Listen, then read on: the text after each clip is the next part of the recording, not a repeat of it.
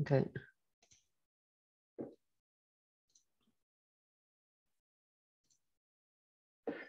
Okay, I'm sorry. My technical difficulties here is related to the fact that my computer crashed this morning and I am struggling to be on camera as well as share a PowerPoint that I had available for you guys. But if you're not able to see me, hopefully you can hear me.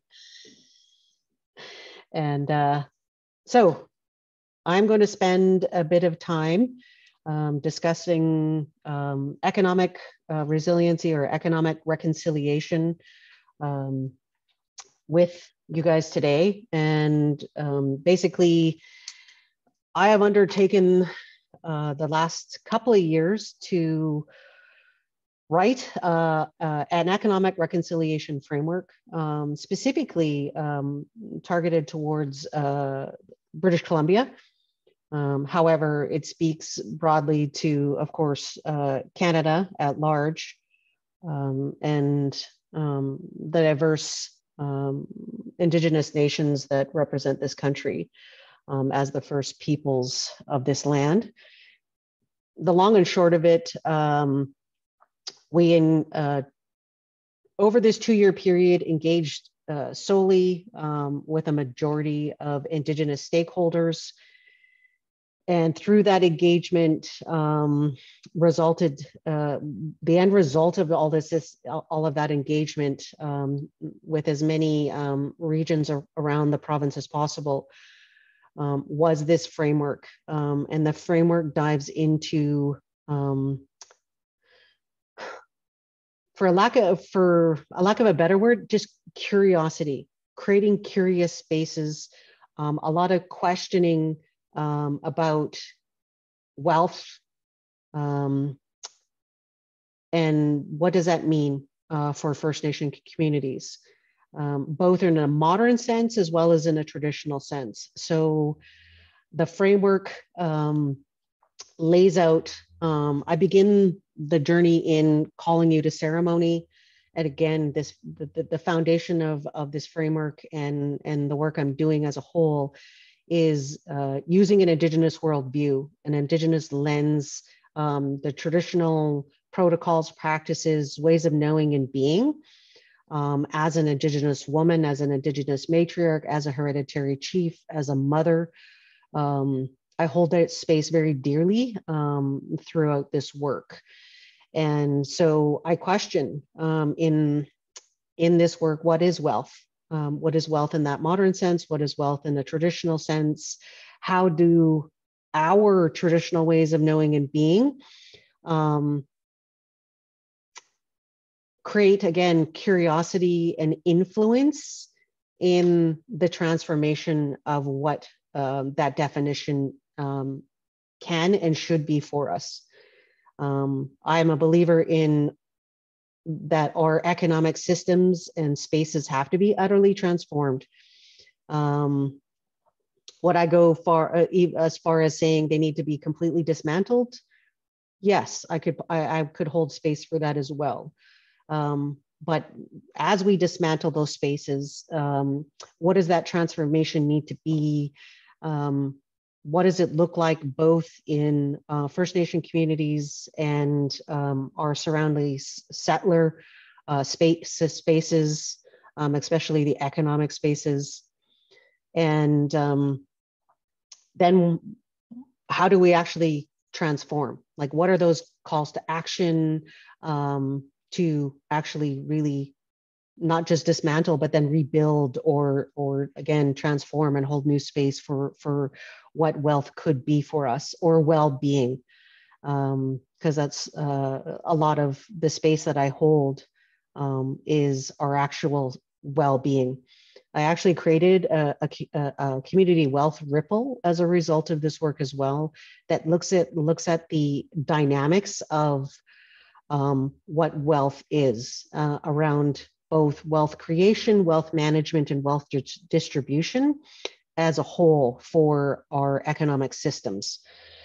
because there's a multitude of economic systems that exist in our society. There's of course, the traditional GDP model that our capitalist system, economic system solely relies on, very linear. And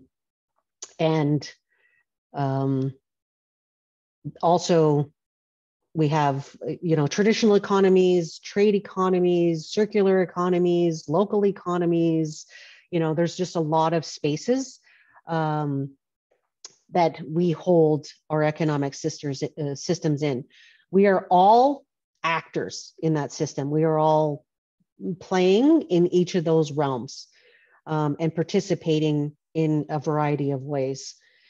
So, having stated that, I take us through a journey in this framework of looking at matriarchy, local Indigenous knowledge, wisdom, practices, protocols, ways of being, ways of doing, and using that as the framework for transformation of our economic systems.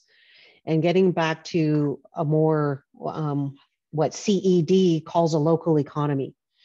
And this is really built on those principles of CED, principles and practices, and how those intertwine and interconnect with, again, those traditional First Nations Indigenous values. And so throughout 189 pages of my document, I dissect, again, both this notion of matriarchy, what is wealth, and how do we be curious? So the stepping into the river is metaphorically a way to introduce the physical landscape of Mother Earth into the space of our economies. And through the stepping into the river, what is it like, to be in the flow of that river? What are the stepping stones? And through this document, I talk about and introduce the values of economic reconciliation, the stepping stones or the 4 principles or pillars. And again, metaphorically thinking about, like, if you were looking at 4 pillars of a big house, what are those? And I introduced that in this framework as well. And in those stepping stones, in being in the flow of this river of economic reconciliation, is these practices. What are the practices that we need to embark on in this journey? And it's I've laid it out in a way where we look at it from a multitude of spaces, whether you're working within a regional district, a municipality, within a publicly traded company, within a nonprofit, with a First Nation community, an dev corporation, if you're a CED practitioner, it doesn't really matter. The spaces that we created for curiosity was a lot of questioning and a lot of self-reflection. So this is literally about holding up a mirror and questioning your space, yourself within that space, the space itself, around what does wealth look like within these systems.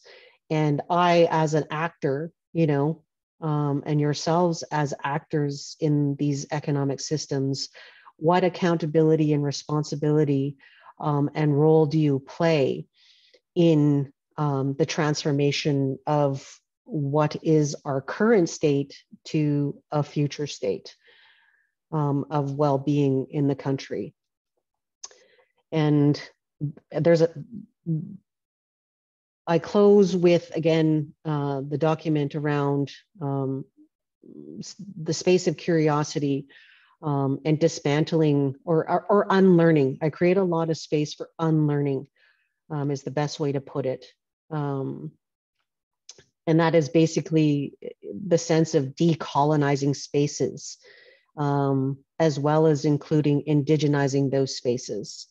And how do we lead that space with your local First Nation community? Because this is not a prescribed space. I don't give you a list of check boxes to say if I do these things, I am reconciled or I've done economic reconciliation and we can move on. That's not what this document is about. It's not the hold that the space that I hold whatsoever for this work. This is a lifelong journey. It is a journey that is going to be inherited by our children. But the call to action is immediate. It's creating the agency required to be responsible and accountable to the work that we need to do today, in this here, in this now, and then each day after that. So that when we turn to our children, you know, and for me, my unborn grandchildren, I can tell them what I did, right? But more specifically and more importantly, they bear witness to the action in which I'm doing things in this work. And that's to be in ceremony. That's why I begin this work with a call to be in ceremony with each other, to be in relationship with each other. And it is again about creating those spaces locally. I can't say that the Haida Nation or the Tanaha people or the urban Indigenous people in whichever community, I can't tell you what is their economic reconciliation. Only they can tell you that.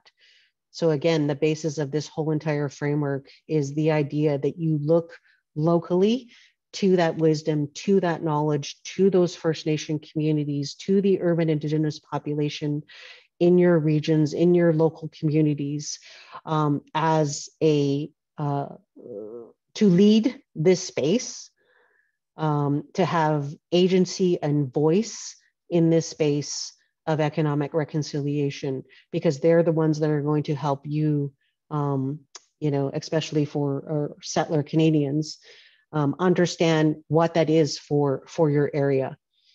And because that's the biggest piece to this work. Again, there's no pan-Indigenous worldview. There's no pan-Indigenous way of doing things. There's no pan-Indigenous prescribed space for economic reconciliation.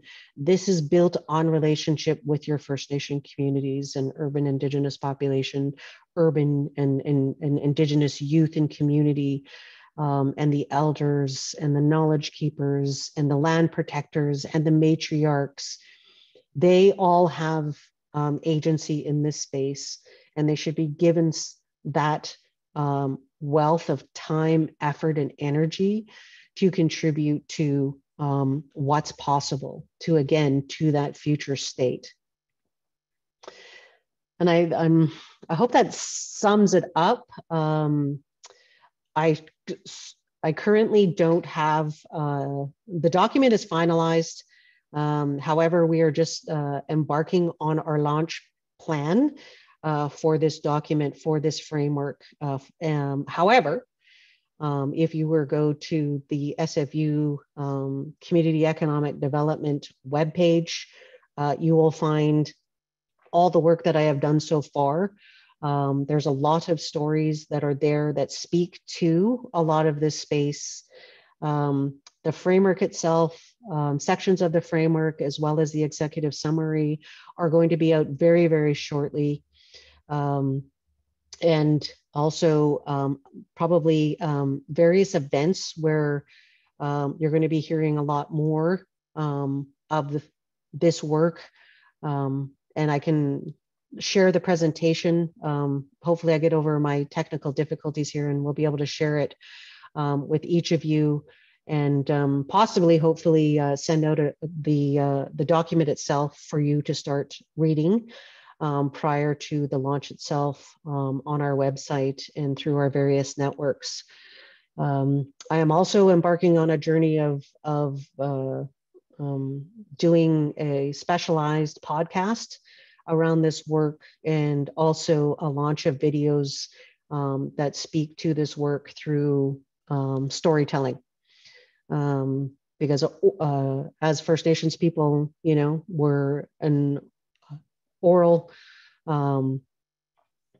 communities, and how we share our wealth and knowledge, teachings, is all through our spoken word, through our songs, through our storytelling, and protocols and practices and ceremony, with each other, and with the land and with the ancestors.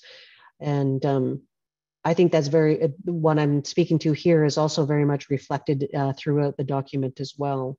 I speak to not just humanity needing to do this work, but how we need to lead this work for the well-being of all living creatures, and for our spirits, for the ancestors, and for the people yet to be, that those being our future children, grandchildren, and great-grandchildren, and many generations to come. Because the legacy, again, that we're leaving is the work that we're doing today. Our ancestors worked very hard to get to where we are, and to be the economic players that we are in this Canadian society, and making the best of that colonial system to generate financial wealth for our communities. But I'm here to question and be curious about how do we use our traditional knowledge, our traditional systems, and leverage that wealth, and that knowing and that being into these systems, so that we can combine them and have that two-eyed seeing, to better create what we call, or what we understand to be, the well-being of our collective, right? And not centering just a certain thing on this linear scale of what is valued, and what the outcomes need to be for us. Because for Indigenous communities, and I speak for my communities, I speak for my family, I speak for my son when I say this, but I also speak for the larger communities through our engagements, by what they shared with us about that wealth, that we need to lean on our own values of what wealth is for us, at the center of this, you know, hopefully transformed economic system. And to literally see the power that we truly have as Indigenous peoples, to create that transformation, that we can lead the charge, and that we have, I am not a fan of the word power, but we hold, we can hold many spaces for that well-being in this new economic way of being. And so, yeah, I think that pretty much, without having shared the document with you, or having shared my PowerPoint, again, because of my technical difficulties, I think that's kind of all of it in the nutshell. But there's so much more richer and deeper spaces, not only in this document, but in the storytelling that I do, in the webinars that I've been in, and the many other spaces that I hold. I didn't share with you my traditional name and where I come from, but I carry two ancestral names, Sxwpilemaát Siyám. Sxwpilemaát is a feminized version of my father's and all of the ancestors that carried the name Sxwpilem before me. The "at" at the end of my name feminizes the name, so it tells you that the person carrying the name is a woman. And the Siyám in that is loosely translates into head of the family. So that tells you the position that I hold within the family. And so in colonial terms, in the English language, I am a hereditary chief. I also carry a Kwakwaka'wakw name of Quisolauk, and this is from my Chichia on my mother's side of the family. My son has 3 names. He's been blessed with a Syilx name, a Squamish name, and a Kwakwaka'wakw name. And he carries a very powerful Kwakwaka'wakw name, and it has to do with his wealth, the wealth that he has. And I was born and raised in Oslahan in North Vancouver, the beautiful West Coast shores of North Vancouver, within my own traditional territory of the Squamish people. I also am a descendant of the Tsleil-Waututh peoples, our sister nation in North Vancouver. I hail from the Thomas family through there. I am the hereditary chief of the Leanne Joe family within the Squamish Nation. And I am also a descendant of the Frank Wilson families on the east coast shores of Vancouver Island, more specifically in the Courtenay, Comox, Campbell River areas of Vancouver Island. I live, work, and play in my husband's traditional unceded territories of the Inca, Catlam, and Syilx-speaking people. We reside in Merritt, British Columbia, and my husband has family ties throughout the whole entire interior into down to the border. And lucky enough that we are raising our son in all of our cultures. And I should also mention my name, Sxwpilemaát. I am the only one that carries this name in the family. In my community, that name is synonymous with the one who is the head of the family, and nobody else carries it. Whereas for other family members, names can be carried by 4 individuals within a family, right? So I just want to mention that's a unique feature of the name that I carry as well. So that's a little bit about who I am, where I come from, and the cultures that I hail from, and telling you a bit about my value systems based on that culture, based on the lands that I was born and bred and work, live, and play in. And so I think that is about as much as I can recall at the moment for this presentation.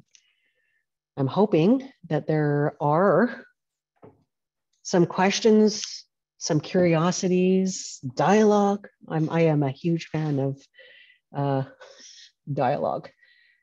So if anybody wants to ask a question, share a thought,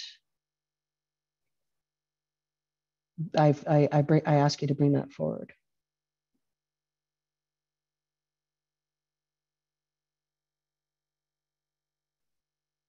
I have a question. My name is Karen Bruno. I live in Edmonton. Mm-hmm. Welcome, Karen. Right now, I'm working on a task force to end poverty. And given that Edmonton has sort of the second biggest population, urban population in the city, we're trying to look at economic reconciliation within an urban setting. And so I've been working with with my team and other members, along with some of the members of the city, to understand what economic reconciliation means in an urban setting. I know a lot of different bands and stuff have their understandings, but trying to find sort of an understanding of what that looks like in an urban setting, given that, you know, Edmonton also is a gateway for the North, West, South, and East. We have a lot of different populations of Indigenous people there. And so I'm just wondering if you have any advice in terms of urban settings, economic reconciliation for Indigenous people. And yeah, that's kind of just my question. I would, my natural inclination or my intuition is literally holding the same space say as a First Nation would, right? Despite the diversity of Indigenous cultures, probably within that urban setting, the value sets, right, that come from your traditional way of being and doing are yours. And more than likely, the overlapping of those value sets are going to be the same, very common amongst that diverse cultural knowledge, and identifying what those value sets are. And then through those value sets, identifying, what is sacred to you as urban Indigenous peoples. Is the land and the water and language, is entrepreneurship, again, defining for yourselves what is the most sacred to you, and using those values and identifying those sacred spaces to then bridge that space of economic reconciliation. So having identified that for yourselves, now what? Who would we then share this with, and how do we continue to engage around, say, collaborations, partnerships with the city, with the regional districts, with the town's recreation centers or libraries or public spaces. What does that look like for us? And I think that would be the strengths needed to bridge the relationships and partnerships and collaborations needed to move towards economic reconciliation. I would also speak to the idea of land use planning, purchasing of fee simple lands for, say, certain developments that are required for urban Indigenous peoples. And again, what might that look like?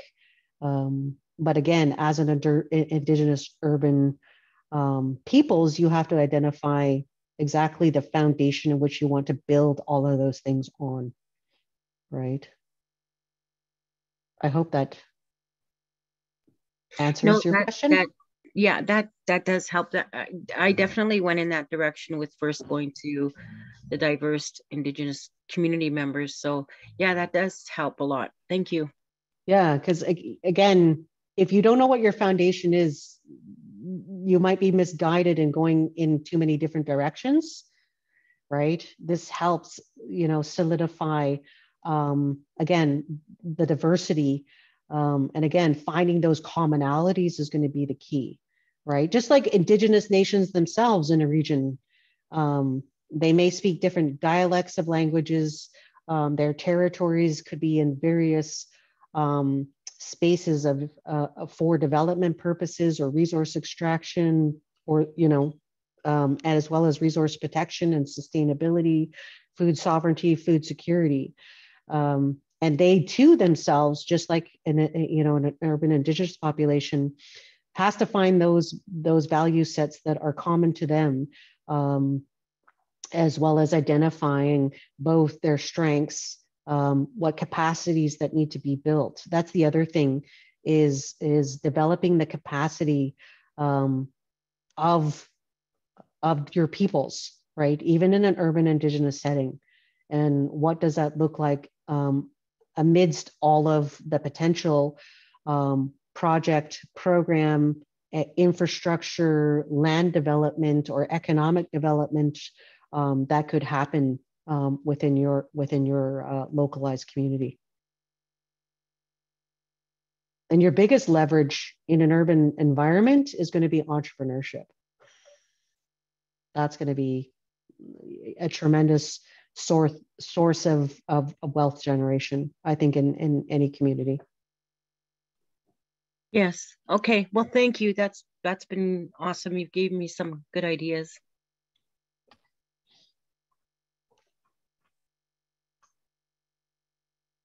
Like me to speak and delve deeper into, that's also a place that I'd be willing to go to.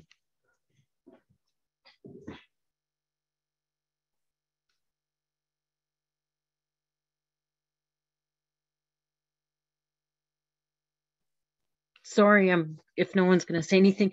Could you talk a little bit more about the framework that you developed for economic reconciliation?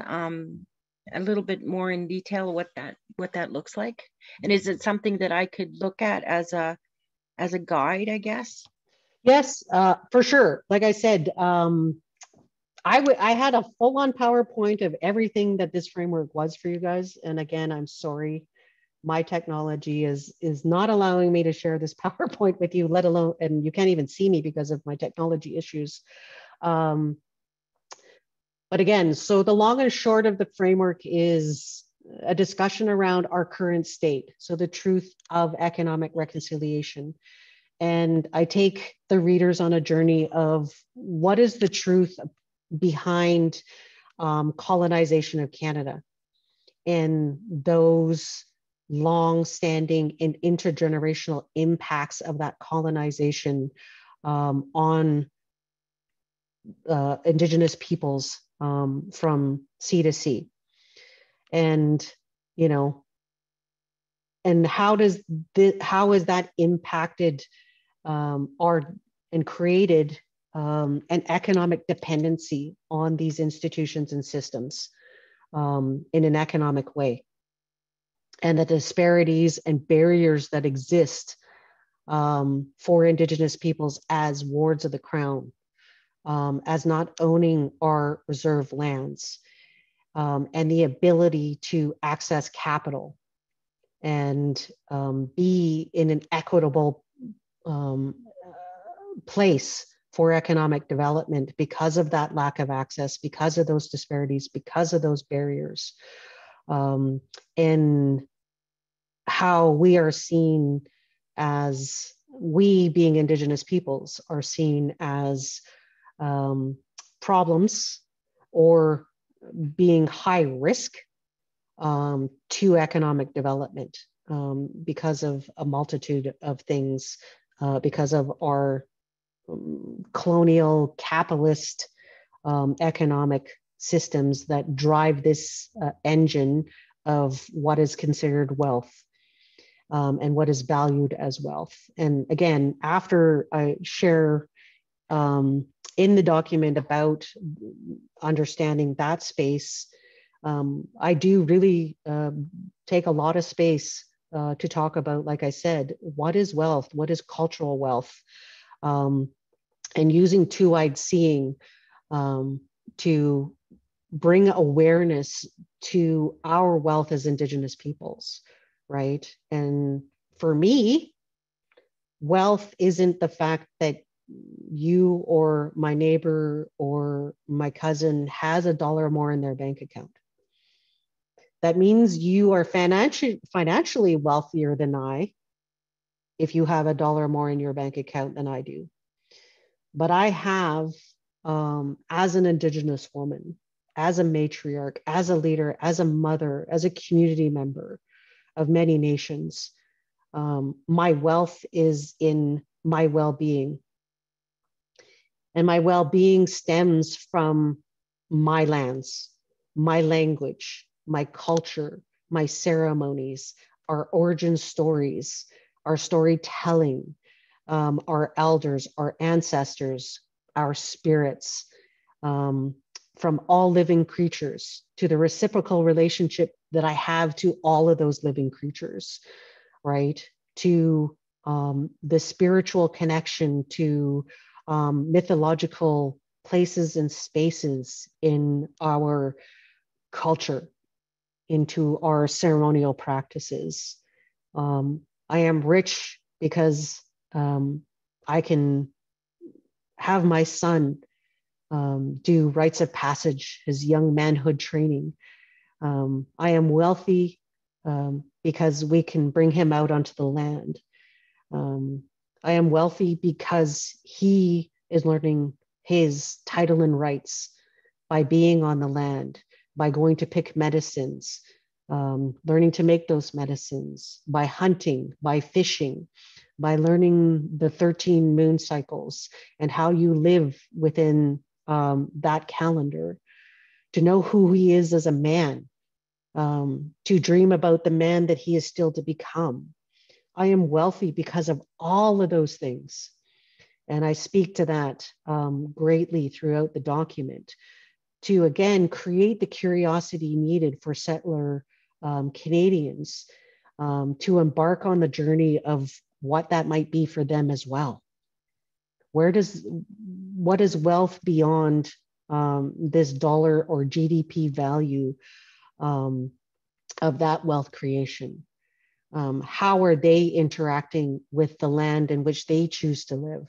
What relationship do they have to it?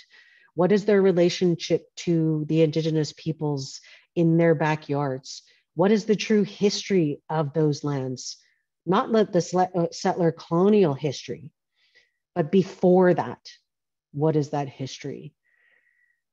And after I discuss a lot of that understanding of wealth from a traditional Indigenous way of knowing and being, I go into more of a guidebook framework.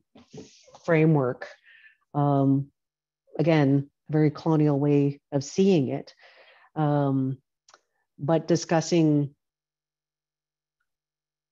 what it is, what are those values that we need to hold in a transformative economy, in a well-being economy, in a love-based economy, as well as those stepping stones and practices to help us make that transformation. And our transformation is going to come through being curious. And then through that curiosity, be able to identify, again, the purpose and meaning of that transformative economy for that localized community and what that looks like in relationship with each other.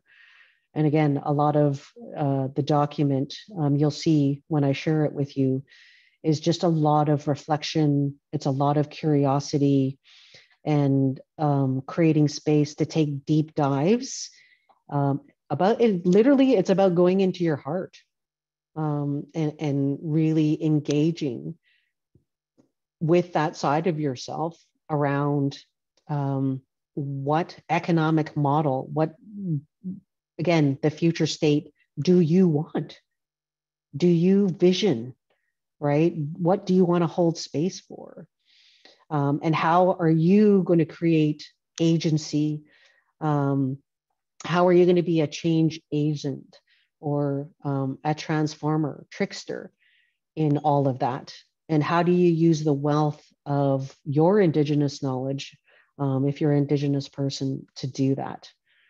And then I close off a journey with a whack of resources, court cases that have transformed title and rights, that have created UNDRIP, DRIPA in British Columbia, and looking at and questioning even systems like impact benefit agreements for communities, and questioning those economic tools. And are they truly working for us, right? Kind of thing. Yeah, that was a very long-winded answer. So, but I hope it does give you a gist without visually seeing what I hope to share with you in the near future.